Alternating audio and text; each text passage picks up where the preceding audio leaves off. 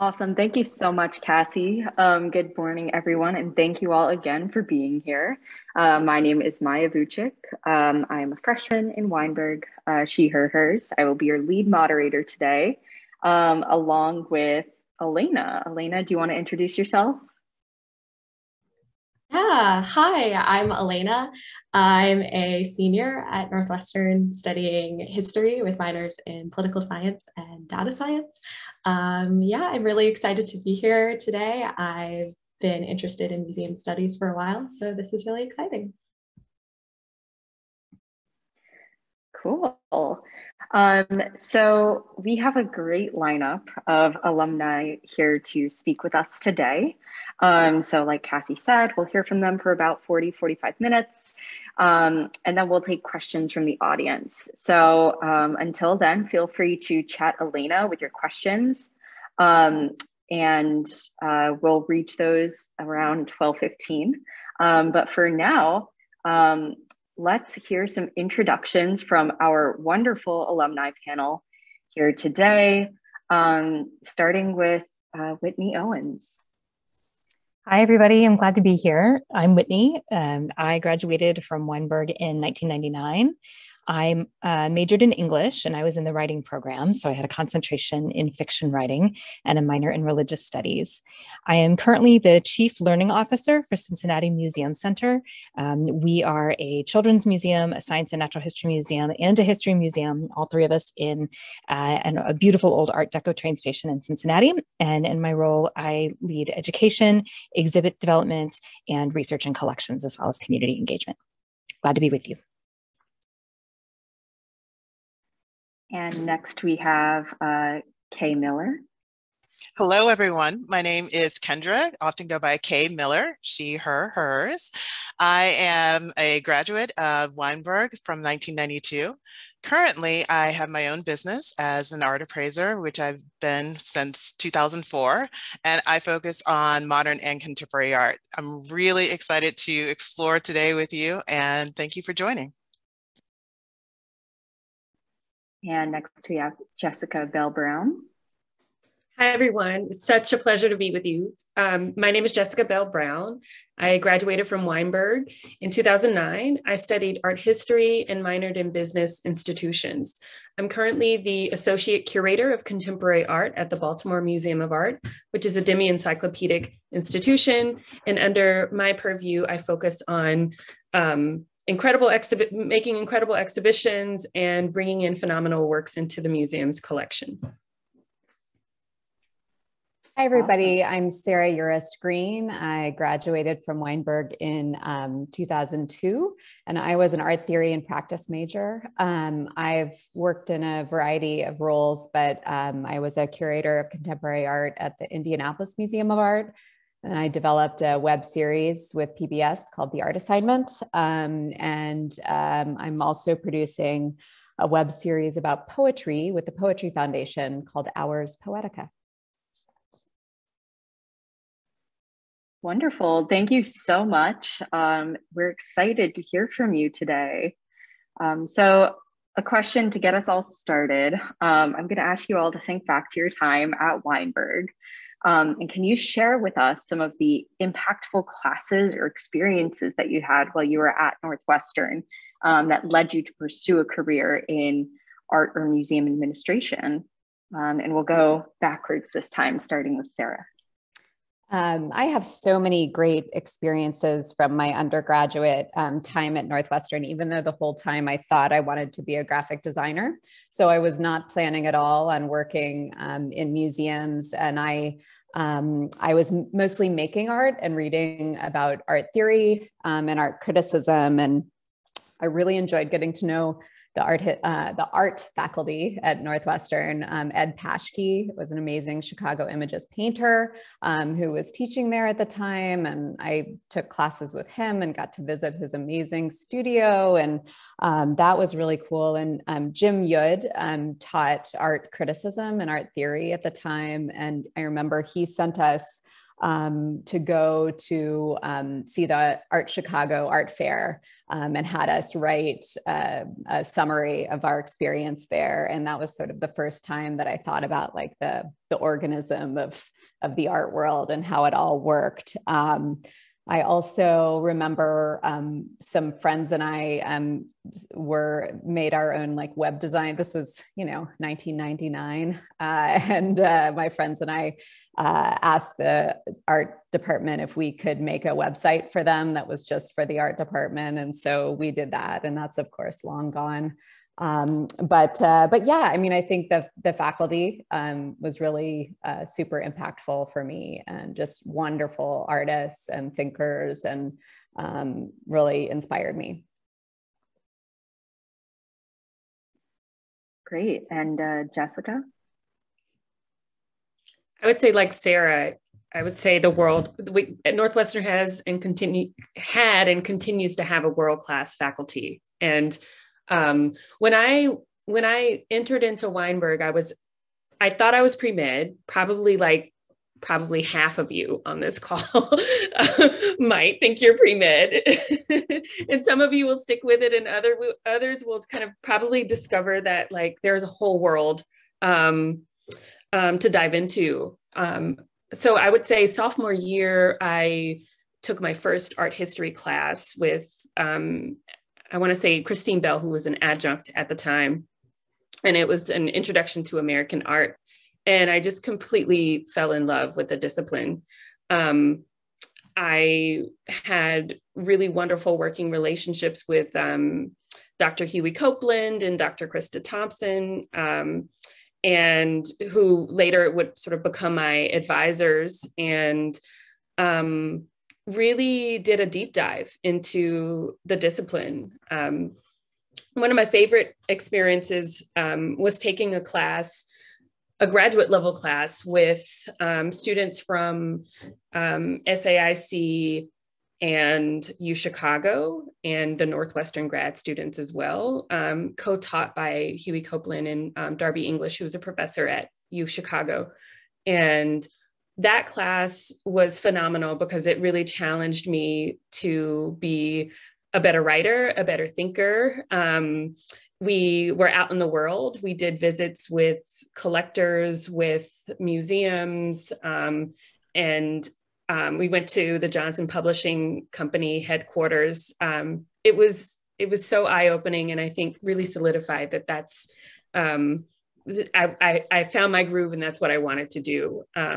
So yeah, I think that sort of academic development in my time at Northwestern was by far one of the most important experiences that has stayed with me throughout.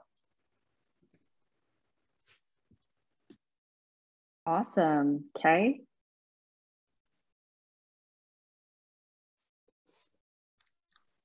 Oh, I'm so sorry. We can't hear you right now. Oh, I'm sorry. I thought I pushed the button hard enough. Oh, I was a psychology major when I entered Northwestern, and I was on the neuroscience track.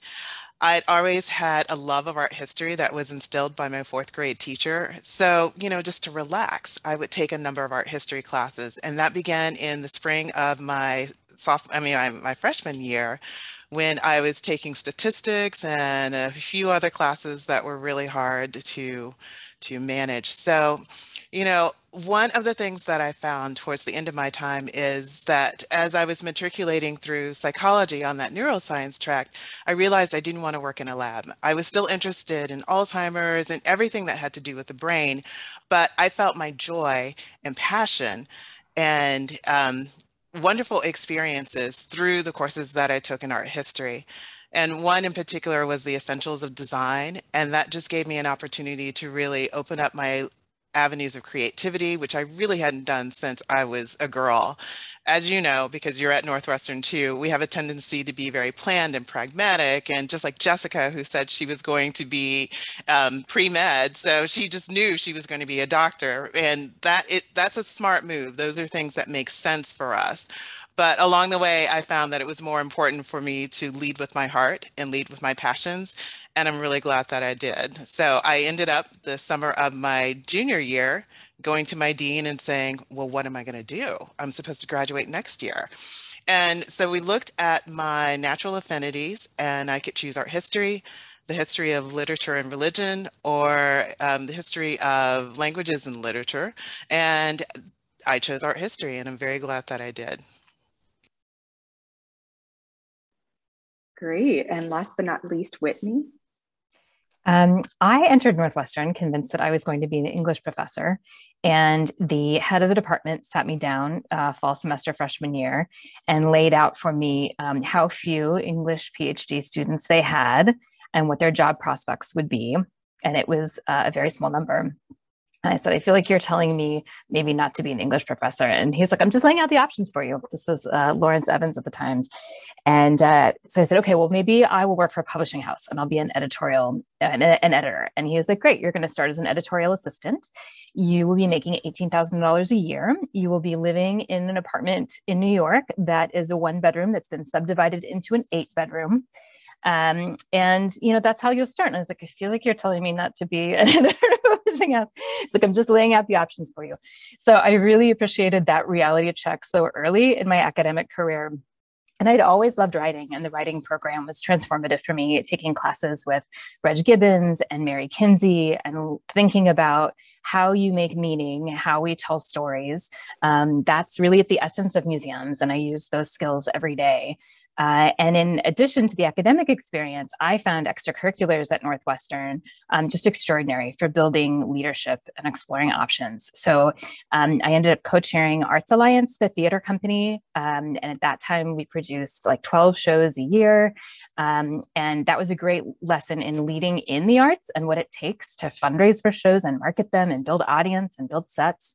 And was also editor of Helicon Literary Art Magazine. That again, leading a team, putting together a portfolio, supporting artists, recognizing artists, and sharing their work with others. Being part of those leadership positions at Northwestern made me realize that I really liked leading in the arts.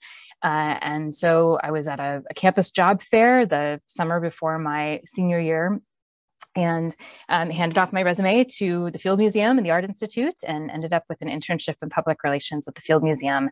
And from that moment on, my career was set in museums. And here I am 20 plus years later.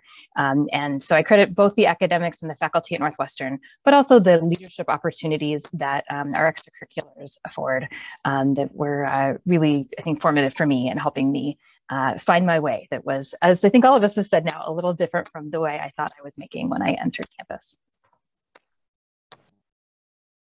Those were all fantastic answers. And as someone who's thoroughly undecided in what I want to do, I appreciate how you each kind of touched upon coming into Weinberg with kind of one idea of an end, but realizing that there are so many other paths you can take. So thank you for those answers. And this time we'll start with Whitney and we'll work backwards, but I'm curious, what was your first job out of undergrad and how did that impact your career path later in life? And that's a great question. So I'll start with that first internship at the Field Museum. My summer project was actually a writing one, and it was creating a media guide to all of the curators at the Field Museum. So my summer project was to interview all of these amazing scientists that were deeply knowledgeable in a very narrow subject. So like the world's foremost experts on this breed of African shrew, for instance. And then to communicate clearly what their research was about to the public so that if, let's say, a journalist at the Tribune was doing a story on ants, they could find our ant curator and call her up, and that would get the Field Museum into the media. And that was such a wonderful experience. And I fell in love not only with communicating science and other academic disciplines clearly and engagingly for the public, but also with the Field Museum specifically. So I got my master's in London and interned at the Natural History Museum there for a little while. And when I moved back to Chicago, I knew I wanted to work for the Field. I applied for every job on their website, including ones that I was wildly unqualified for, like the director of corporate sponsorship at like 23, never having had professional work experience in the field other than internships. And finally, someone that I had interned with passed my resume on to a vice president who was looking for a person to do a thing, and my skills fit the bill. And so I started as a special projects coordinator that I'd say is like part executive assistant, part sort of doer of all the things. And it was very much an entry-level job, but because I reported to a vice president, I got to sit at the table with the directors of exhibitions and education and marketing and PR and retail, and just learning from them and being, just a really onlooker of those conversations that were happening at that level taught me so much about leadership and about different aspects of what it means to lead a museum. And eventually I moved into exhibitions and then traveled on. So I think one of my lessons from that experience is it can be a little disheartening to get out of undergrad or even to get your master's, which is what I had, and then realize that like the jobs you're getting the most callbacks for are administrative assistant positions. But after working in museums for many years, I can also tell you those are great ways to get your feet in the door. We had so many as folks that started in that role or now at Cincinnati Museum Center start, selling tickets at our admissions desk, who move into other roles in the organization, including up to senior leadership. So keeping your options open about what that first job might be for you in this field is something that I needed to do myself and like to share with those thinking about getting into the field. Great. Kay? Well, one of my first jobs right out of college was with Linda Heights Designs. And as I mentioned, I took the Essentials of Design class, just completely loved making. And I was a decorative artist apprentice. So anything faux I was doing, so faux marbling and just spackling different sorts of textures on walls. And that was really fun for me. But I realized something essential. I do not have good maker skills. And so with that reality, I did learn that because she was an entrepreneur and it was a relatively small company. So I did have an opportunity to do other things in the business. And that's where I learned that my greatest strengths were in just organizational skills and also business development and things of that sort. So I was helping her more on that end of the business. I completely enjoyed it. And it gave me the idea that I wanted to open a business of my own, which had always been my plan after working with her. And I kind of meandered along the way with other sort of career opportunities, but always along that same vein with that plan that I had in mind. So, that was a great experience for me. And I really am appreciative of learning that it gave me an opportunity to learn that you need to have a little bit of flexibility in your plans. And I think all of us have these grand plans of things that we want to do, and we're very set on the path that we want to take. But sometimes it's okay to look at other options and to meander along the way. And as Whitney was saying, sometimes things just don't work quite as you're expecting in terms of where you want to take that plan. But just know that it is going to turn into something that you need, but you need to be persistent about it and think about alternate routes. So that's one of the things that I found really helpful about working there, although I loved trying my hand at making these faux finishes. But that was the greatest lesson that I learned from that job. Awesome. Thank you. Jessica? Sure. So my first job out of college was actually as an English teacher for Teach for America. I graduated in 2009. So some of you, if you're thinking about the sort of crisis moment of 2020 with the pandemic, it was minus the pandemic, 2008, 2009 was a really unstable time economically. And I knew that at the time I wanted to go to graduate school, but I wasn't really sure just yet what I wanted to pursue for my dissertation. And I knew I didn't want to take a finance job, or I was just trying to figure out how I can continue to grow and, give myself a moment of reprieve. And so I did Teach for America. I always say during my 3 years that I taught in Washington, D.C., I taught 8th grade English, that my students taught me more than I ever taught them. And it still rings true today. I think kids are just brutally honest and also so genuine, and like they're straight shooters. And as a teacher, it's very much it's very much a part of the job that you have to present ideas in ways that are accessible and exciting and engaging. And in addition to that, I would say, there's no better or greater project manager than a teacher who's managing 100+ students, times 2 plus their parents, times like, probably 3, a set of, administrators within the school, tracking progress, assessing what's working, what's not. All of those skills are so applicable to so many jobs that you probably will sort of go into as you graduate. But as it relates to working with curators, I think it's like, or working with curators and artists, it's very similar. Many museums are heavily curator driven. And so we, have to liaise not only with the artists and our small sort of curatorial teams, but with the marketing department and with the installation crew and with the exhibitions, team. And there's also a community engagement piece as well. And so in thinking about my time as a teacher, which was incredible and challenging in the best of ways, I still lean on those skills today. I would say after Teach for America, I knew that I wanted to jump back into the arts. And so I took an entry-level job in New York at a public art agency called Creative Time, which manages these ethereal and dreamy large-scale projects that aren't necessarily in galleries and museums, but in the sort of wildest of places, like, let's say, the Kara Walker. Some of you might know Kara Walker's sort of infamous sugar baby at the Domino Sugar Factory in Brooklyn. So those types of projects, those skills that I learned as a teacher were indispensable.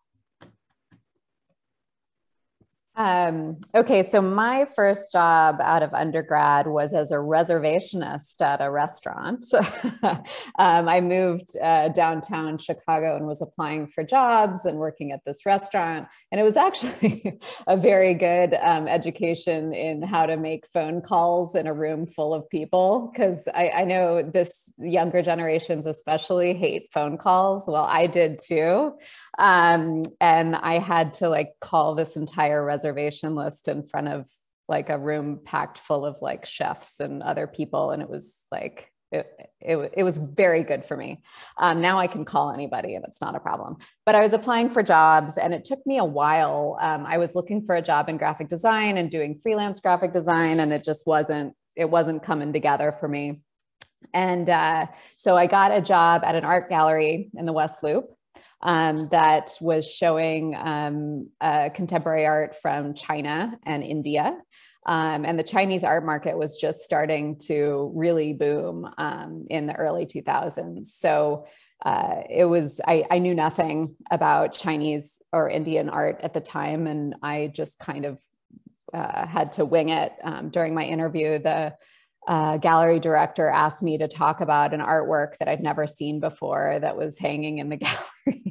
It was like a historical painting about the history of India, which I wasn't super familiar with. I recognized Gandhi and I just did my best to talk my way around it.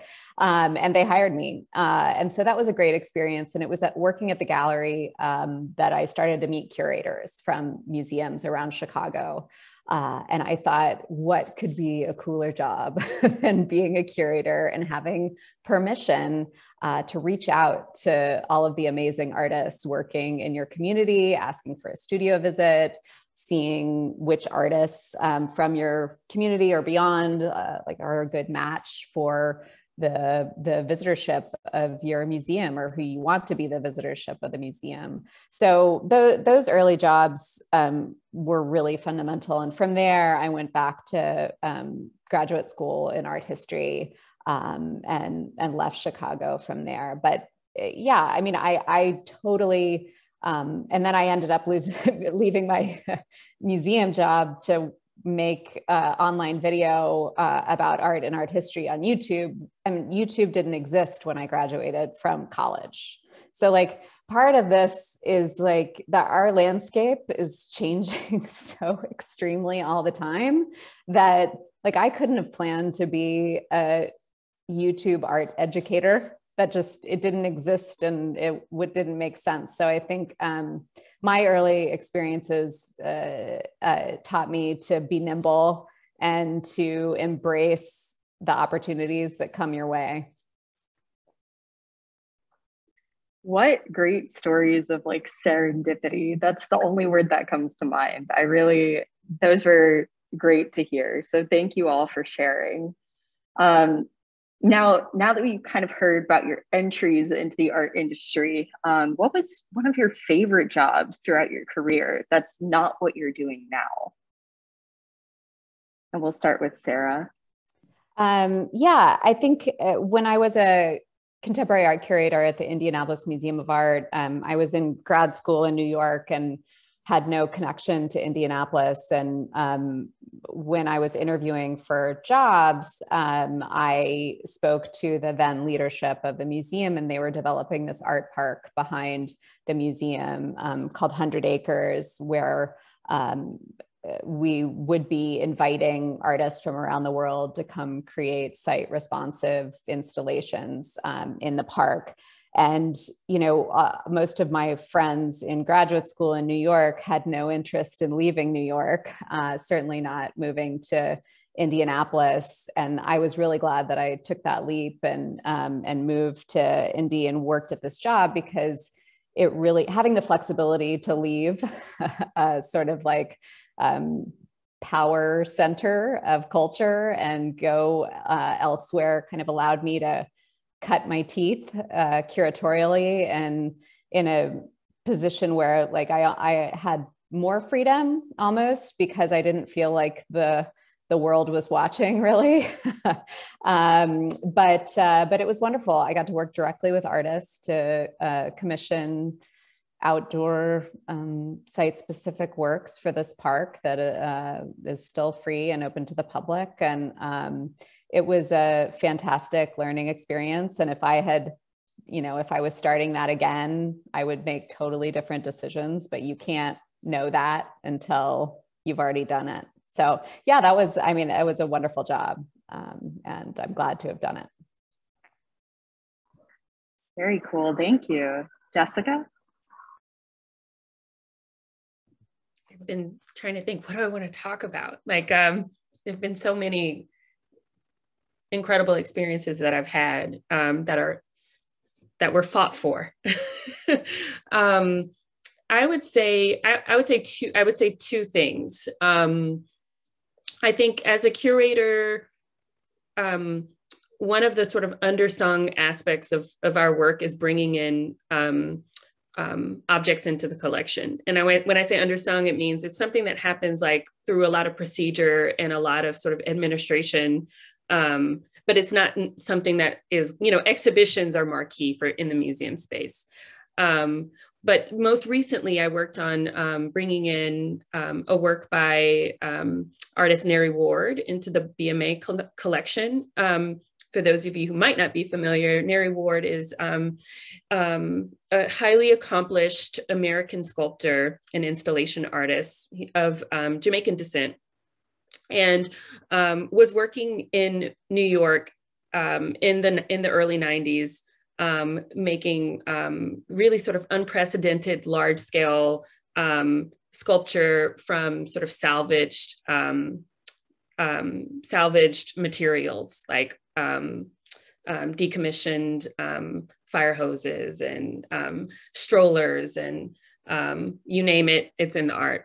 So I brought in into the BMA collection probably the most impractical object ever to come into the museum's holdings, which was his work called Peacekeeper, which was created in 1995 for the Whitney Biennial. And it consists of a hearse that's tarred and feathered with grease and peacock feathers and goose feathers, and enclosed in this metal wrought, hand wrought cage.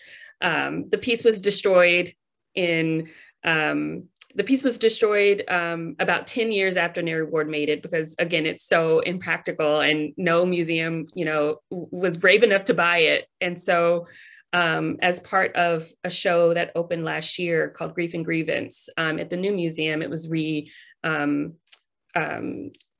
recommissioned, let's say, and the Baltimore Museum stepped up and said, okay, we want to buy this. And that was probably one of the most rewarding experiences. And then I would say the second experience was working on this project called She Persists, a Century of Women Artists in New York, which was a collaboration with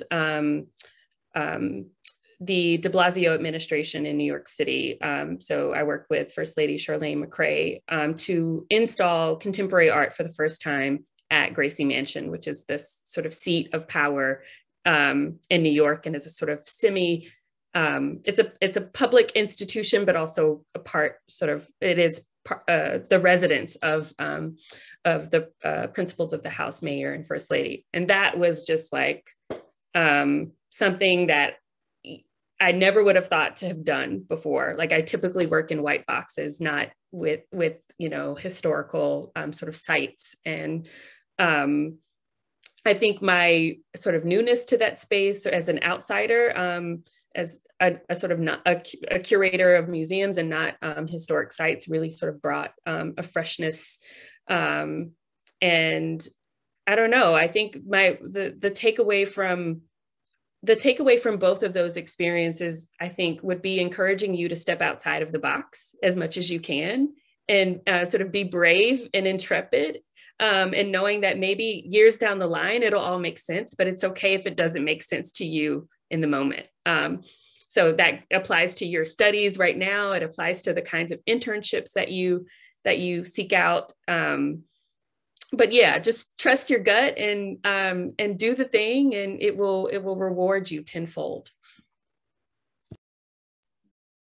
Very wise words. Thank you, Jessica.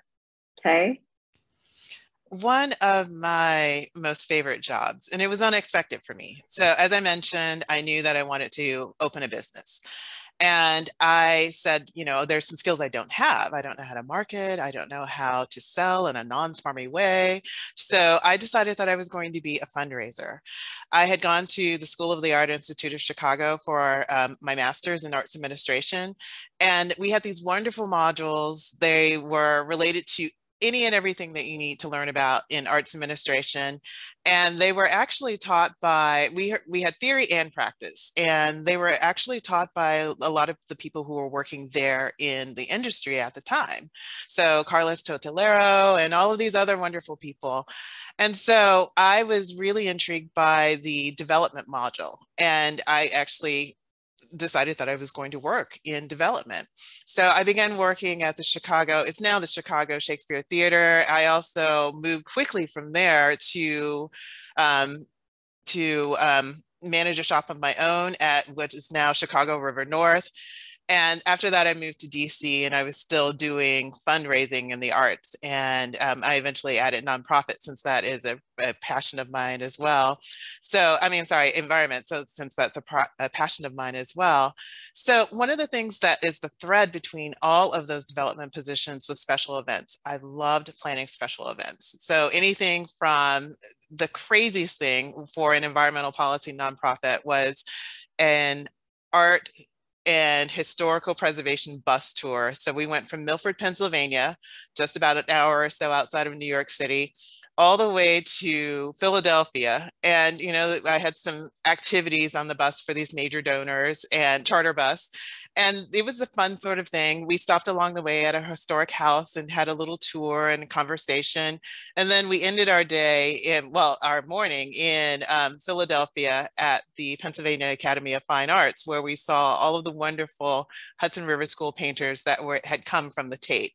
So that was an amazing experience for them. It was my most favorite special event, but I've also coordinated everything from galas to intimate receptions, fundraising events, just you name it, any sort of special event was my favorite to do.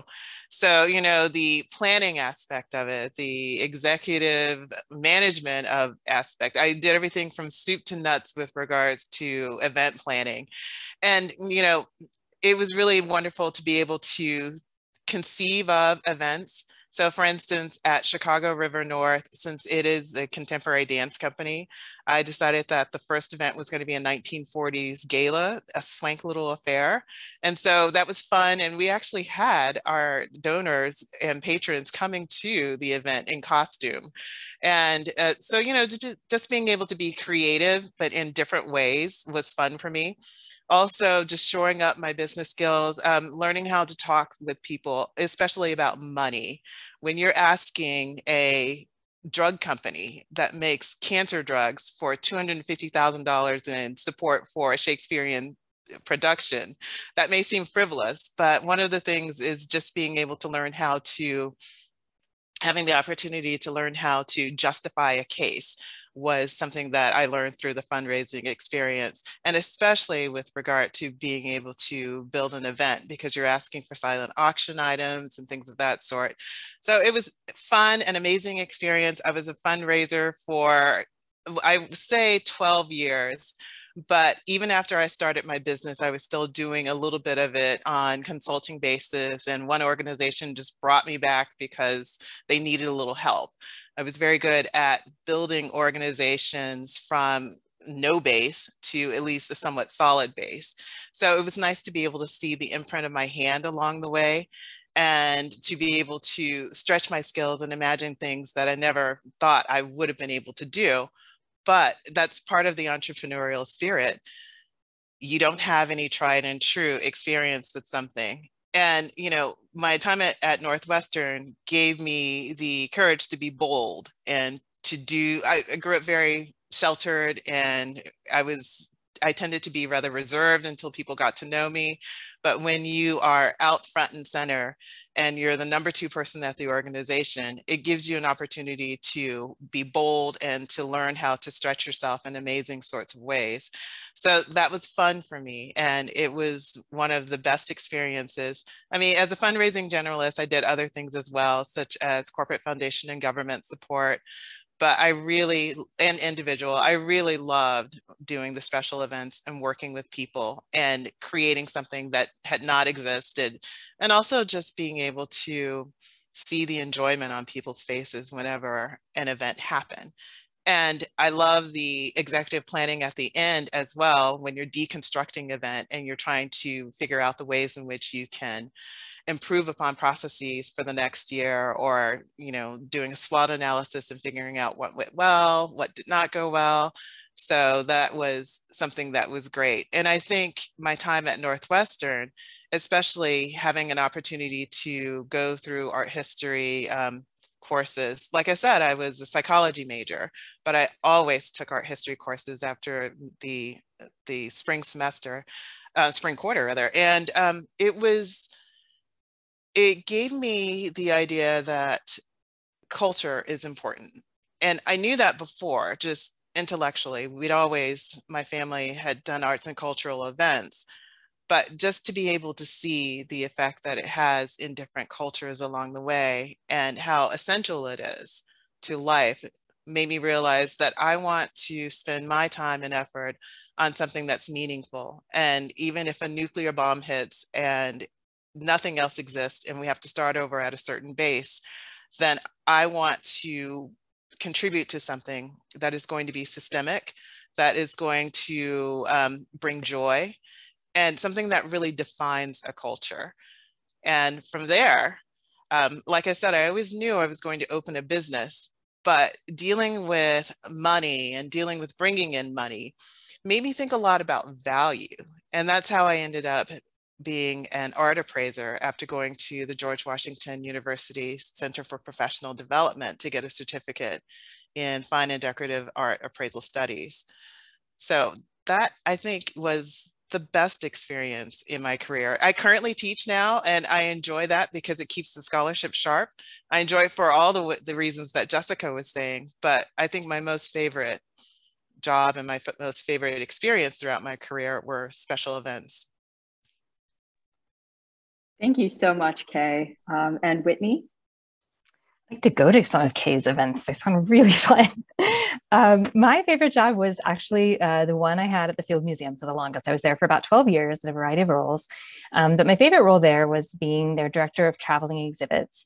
And my second job at the Field, after the one I mentioned, was as sort of a project manager for traveling exhibits. And when I took the role, we had 3 different exhibits, 2 of which were casts of the T-Rex Sioux, that we would lease to other museums around the country and send there for a period of time.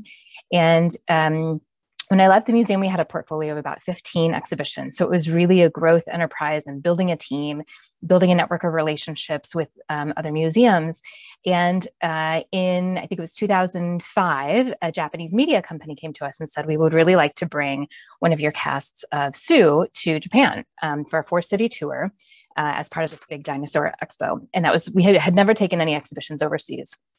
And it took some convincing our leadership, but we decided to do it. And so when we were opening this exhibition in Tokyo, it was my role to reach out to all of these different museums in Asia and Australia and New Zealand, because once it was in that Pacific part of the world, we didn't want to bring it right back. We wanted to see if it could travel some other places. And so, you know, arranging this opening with museum delegates from Singapore and Thailand and China and New Zealand and Taiwan. And so over the next several years, that is where the exhibition ended up going, and to Kuwait and to Costa Rica and to Panama.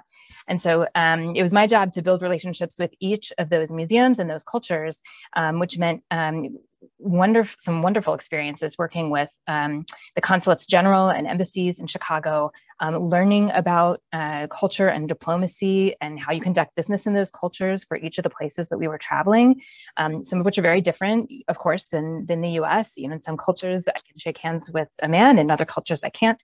You know, business cards mean different things and need to be exchanged in very specific ways in different cultures. So I still have a collection of my business cards printed in Korean and Japanese, Mandarin, that I cherish. And the time, there was about 3 or 4 years before I had kids that I was traveling abroad frequently between Asia and sometimes Europe and sometimes Central and South America. And it was the most marvelous experience. And I learned so much about cultural humility and cultural diplomacy, that traveled to cultures that really take hospitality like as a mark of honor on their culture. And it made me think so much returning to Chicago, where I would often pass, you know, someone on a corner in Chicago with a map, obviously trying to find their way, and see all the commuters just passing right by them, and contrast that to my experience in, let's say, Kyoto, Japan, where we would be, you know, walking by shops and it would start to rain and a shopkeeper would come out and give us an umbrella so that we as clear visitors to their country did not get wet during our visit. So it taught me a lot about hospitality and working with others and being humble in that I use in our community engagement work all the time. And also built upon a curiosity I always had and stoked it even further to learn more about all the variations of human experience throughout the world, of which I saw only a very small sliver when I was growing up in Kansas. I have taken those experiences and those friendships and those relationships with different museum professionals worldwide with me, even as I moved on from that role to other adventures. But it was a wonderful way to see the world. And not only as a tourist, which I frequently was, but as someone who was actually working and living for a brief period of time in that culture. You see it differently when you see, you know, people's offices. And again, that trust. We were installing an exhibition in Taiwan, and and our installation chief and I were talking over, you know, we finished a day early. What should we do with our extra day? It would be great to see the nature preserve nearby the small Taiwanese city where we were working. And our translator overheard us speaking and said, "Oh, you should do that and take my car." And he said, "What? Like, I don't have a Taiwanese driver's license. I do not speak Mandarin. We didn't have Google Maps at that point to know how to get around. And we don't have whatever insurance you have here." And she handed over her keys and was like, "I trust you, bring it back tomorrow." So that just, again, wonderful hospitality and genuine desire to understand each other and build bridges across difference is something that I'll take with me always. Wow, thank you all so much for those insightful comments. That was really great, very interesting. Whitney, you've inspired my wanderlust again. I'm itching to travel. Now we're going to open it up for student questions, and I'm going to pass it off to Elena. Yeah, thank you, Maya, and thank you to all our panelists. It's been so interesting to hear about everyone's different opportunities and experiences in the museum world. I think just to hear how many different opportunities and experiences there are has been really interesting. So I'm going to start with a student question from June. June asks for Whitney, kind of specifically, but also for everybody, how were the starting prospects, like pay and living conditions, compared to, for Whitney specifically, like the editorial job path that you had mentioned to your professor in your freshman year? Yes, thank you. And I love the name June. That's my daughter's name. Fortunately, Professor Evans set a very low bar in describing the editorial assistant salary that I'm happy to report I was able to surpass. But I'll say I got really lucky in the person that I started working for at the Field Museum. She, prior to becoming a vice president there, had been a vice president at Citibank and was one of the very few female vice presidents there. I mean, she had so many war stories about that and about being a single mother in that environment and managing gender roles and expectations and stereotypes in that environment. And she was a real champion for women's rights. And so she started me at $35,000 a year in 2000, which was a lot for an entry-level position in museums at that time. As I learned when I took other roles and got promoted, but didn't actually get a raise because they're like, she brought you in really high. So I was just extraordinarily lucky. I can tell you that Cincinnati is a different market certainly than Chicago, but if you start as like a floor educator for us or someone who's helping sell tickets at the box office or working in our security offices, I also have, by the way, several friends in museum leadership that started as museum security guards. You're going to start at about $13 an hour. It goes a little farther in Cincinnati than it goes in Chicago, but wage equity is something that the entire museum field is focusing on and struggling with right now.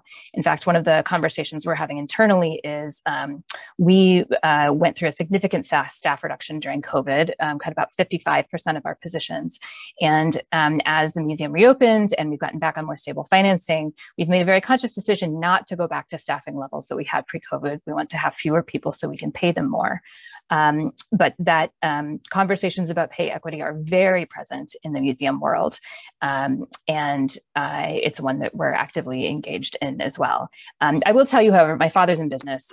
He worked in the telecoms and he used to tell me how much I could make in a for-profit job. It's my nonprofit job. Don't have those conversations. They're not terribly inspiring.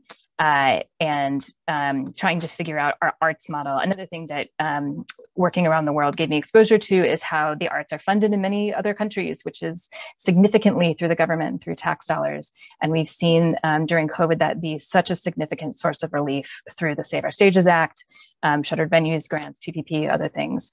And so the arts funding model is one that we do differently in the US than we do in many other places. And I think we see that reflected in some of what you can expect to earn working in the arts here as opposed to other countries. Yeah, if anyone else would like to chime in on that question, Kay, Sarah, Jessica, feel free.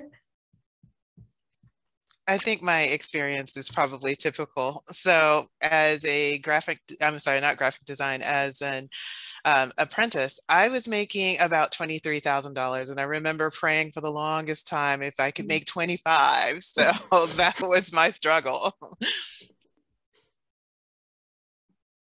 Yeah, I didn't really make a living until I started working at an art museum. And that was when I got health insurance, when I worked at a gallery.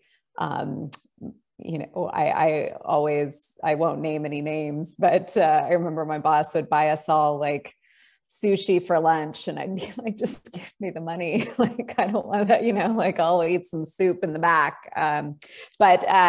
Yeah, so I think I took unpaid internships through graduate school. I made my way to museums with honestly family support.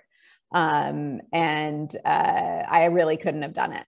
So I hate that about the art field. And I think that it's trying to change, and I embrace the ways that it has. But yeah, that's my experience.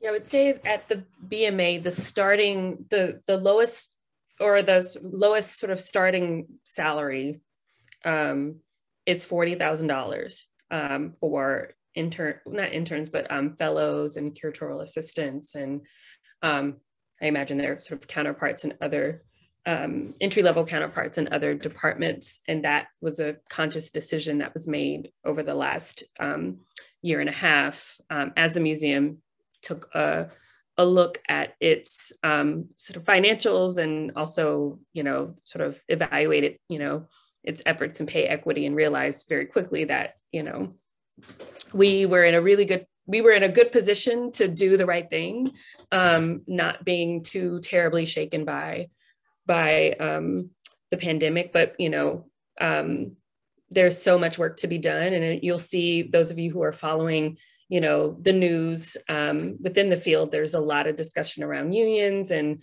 you know, the unionization efforts across museums has really taken off. I would say when I made the jump from teaching to working at Creative Time, I had a fellowship. It was 6 months, and the stipend was so meager, I couldn't even, it was maybe like 10, 15,000. It was ridiculous. And I supplemented my income through writing. Writing has always been a way for me to fill that gap when I was, you know, starting out in the field. And now I do it more because I just love it. But prior, it was really a necessity to supplement my income. Thank you all. I have another question from Asiya, and I'm so sorry if I'm pronouncing that incorrectly.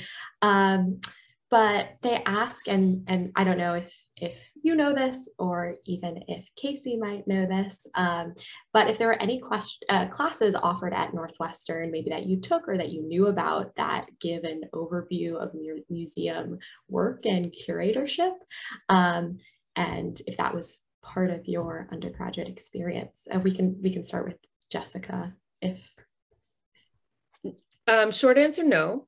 But I think the department at the time, in my experience, was very open to hearing from, you know, the student groups, and, you know, the kind of advocacy around wanting more of a way into, you know, professional advancement and growth. And, you know, networking was highly encouraged. And I think that if that's something, I'm not certain if a sort of museum path exists more saliently in the department now, but I think that, like, this is the time as a young whippersnapper college student to you know, exercise advocating for oneself and creating the things that you don't see.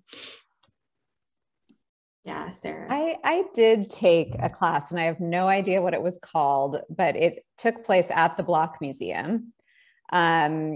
And we did a variety, and I don't remember who taught it, but we did a variety of sort of museum-based explorations. It wasn't an overview, but I remember we had to devise our own concepts for museums and write their mission statements. And then I remember we were sent out to actually propose an acquisition for the Black Museum, which was a great exercise and sent us to galleries around Chicago. And I remember I found a print by the Chicago artist Miyoko Ito, whose work is really incredible. If you don't know about it, that I proposed to the Block. And I think I think they were going to put forward our proposal for acquisition that we all decided on. I don't remember what happened with it, but it was nice. I don't actually think like an overview of museum careers would be that helpful to you, honestly, because it's always changing and museums are so unique to themselves. They're all structured differently, and there are some things in common, and maybe someone else would disagree with me. But that whatever class that was a nice sort of introduction. Yeah, Kate, go for it. I know specifically at the time when I was at Northwestern, there was nothing of that sort, no class of that sort there. And in fact, that's one of the reasons why I went to the Art Institute of Chicago, the school at the Art Institute of Chicago. I really wanted to learn what it was about, what museum studies were. It wasn't called museum studies, it was called arts administration and theory and practice. But, being able to learn what I was getting into was important. And I think that's probably one of the reasons why you're asking about this type of question. So one of the things that I would encourage, if there is no program at Northwestern, is to structure, as Jessica was saying, and Sarah was saying, make some suggestions. Also, just be bold and seek internships. And if they know you're coming in unpaid, come with an idea or a project that you would like to work on, then that would be a great way to have galleries and even museums. And Whitney probably could speak, and Jessica could probably speak better if that's something museums would support. But I know galleries would. I know I had a number of friends who were approaching galleries in the Chicago area with ideas, and they were willing to take them on as an intern. So perhaps that's something that you can consider as well. I'll just add, I know, I don't know if it's still there, but I used to guest lecture for the Museum Studies certificate that was in the NU School of Continuing Studies that Caroline Goldthorpe led, and I think may still lead. So that might be a resource to look into for those interested. I will say there were a couple of museum adjacent classes that might be helpful. One that I took was European Thought and Culture, and it's overlaying history and art history. That was very helpful. And another class, an applied anthropology course, also looked at some of that like anthro in practice that was very helpful in a museum context. Yeah, and I do actually know there's a class in the history department. It's a grad level course, but it's being offered next year on museums, history specific, but that could be interesting if anyone's interested in that. I think we're going to have to start wrapping things up. Unfortunately, if anyone in our panel has any sort of last advice for the students that have been here today, that will be sort of our last bit. We can start with Whitney again and kind of work backwards. Yeah. Sure. I left my email address in the chat, and that gives you our website. And we've got a lot of jobs posted right now, actually, too. So please check those out, students, especially soon-to-be grads. Just to say, a life in museum and the arts is a life of adventure in many ways. There is certainly some heartache along the way as we struggle with what that means for, life choices and those kinds of things. But it's a wonderful environment of wonderfully supportive, quirky, interesting people. Every day is different. It's a wonderful place to be if you love learning and want to keep learning. Just thanks for the opportunity to be here today with these really amazing people on this panel. I'm just honored to be included and excited to see where we all go. I'm also excited to be here and appreciate the opportunity. One of the things that I would say is just lead with your passion And when you do, opportunities are going to open up for you because it's infectious, and people will say, well, I wonder what it is she's so excited about. And just make your opportunities. I know I blazed my trail, and I'm very happy that I did. Sarah. I love that, Kay. Like, love that. Make your opportunities. And I would just add, we're going to have to roll up our sleeves and work really hard. And don't be afraid. Be that person who's rigorous, who's disciplined, and like, you know, like just completely unrelenting in terms of your ambition, and it will pay off 10, 20, 30 fold. This has been great and super enjoyable to hear from other NU alums. My parting words would be go to office hours, develop good relationships with your professors. Seriously, you don't want to go maybe, but you should. They're there and they can really, really help you. And two would be very much in line with my fellow panelists, but don't get too married to a particular track or position. When I was at Northwestern, I was surrounded by people who knew exactly what they wanted to do, and some of them are still doing it very successfully. But it took me a long time to figure out what I want to do, and I'm still working on it. And the world in 15, 20 years is going to be completely different. So be nimble, be passionate, be curious about where things are going.